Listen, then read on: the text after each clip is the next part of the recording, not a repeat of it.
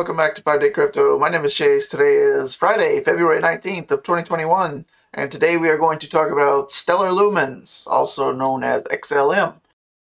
It is the current number 11 ranked coin on CoinMarketCap, market cap of almost $11.5 billion, currently just outside the top 10, could proceed into the top 10 this weekend, and we'll show you why in just a moment. Currently 51 cents, up about 2% over the past 24 hours, so still doing okay, slow grind up. We look for a higher move in the coming future. So let's go ahead and check it out. This is XLM on the daily, and as you can see, we've drawn some lines everywhere.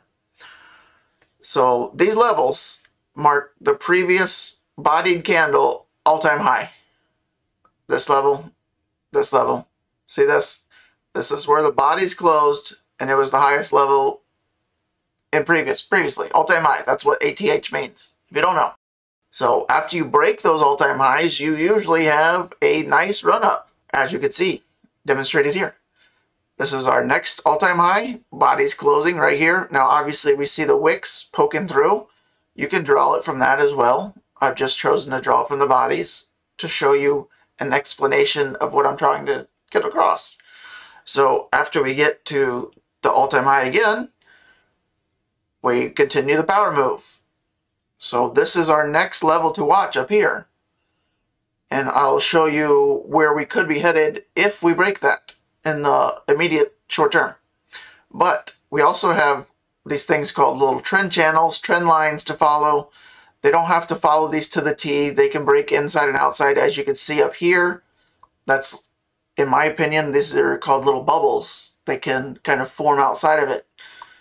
Like bubbles on a pizza. They're still pizza. It's still pizza, folks. It's just a little abnormal. This is still a trend. It's just formed a little pizza bubble. Okay?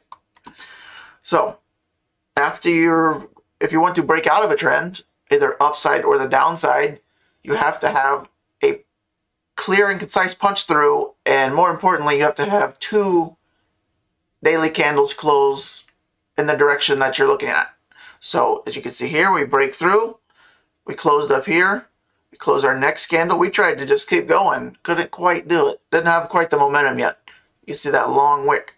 So, but we did close our second candle up here, and if you want to get picky, you could say this is our first daily candle and this is our second daily candle. But either way, we broke out of that trend line, and now we're in a new trend. And now, once you have a few, I usually like to use 3 touch points before you can consider it to be a trend line. As you can see after here, we have a trend line on top, and then really not one yet. We got maybe like one here, and then right here. Now you have 3 touch points, and now you can draw your trend. So we've stayed in that pretty consistently, except for our pizza bubble. Coming back in to our trend, we're now holding this bottom line as support. We want to continue to do that until we make our way back to our previous all-time high for the body close. Now our all-time high on XLM is just over 60 cents, but our body close is right here about 56.5 cents. So not too far away. We're only a nickel away. This could happen quick. As you can see, XLM is capable of making crazy moves crazy fast. So we're going to watch for this in the next coming days. This is on the daily chart, so each of these candles is 1 day. So watch for these levels. Once we clear here, where could we go? If we were to measure these channels, what kind of move is this? From this all-time high back here to this body close up here, and from this body close here to this body close here. This is pretty cool. Watch this. What do you think these moves are? They look way different, right? Are they? Let's take a measured move. About 65%. Okay. How big is this move? Looks way more than 65%. What is it?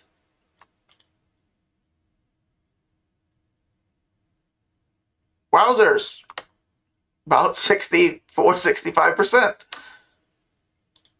So, if past moves can help you, they don't have to repeat, but they often rhyme. those have mirrored quite perfectly.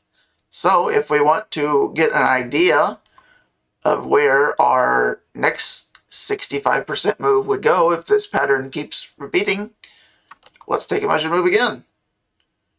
65% gets us just shy of $1. Now, how long might that take to get there? Well, we can use that tool to measure again. So from our first big blow up right here to our next big blow up, 38 days. Okay, so our next, if that continues, another 38 days and 65%. Okay, so we're looking at mid-March. That's only a month from now to be right around $1. It doesn't have to take this long again. It's not like this plays out. We only have 2 data points. Usually, like trend lines, you want at least 3 data points or more. The more you have, the more solid of information it is. So we're just trying to have some fun here and see if we can point out anything that you might not have already known. So that's what I have for you on XLM. Nice little shorter video. If you have any questions, leave me a comment below. That is XLM. Watch for this over the weekend. If things get out of hand, maybe I'll do a live stream. Saturday, Sunday.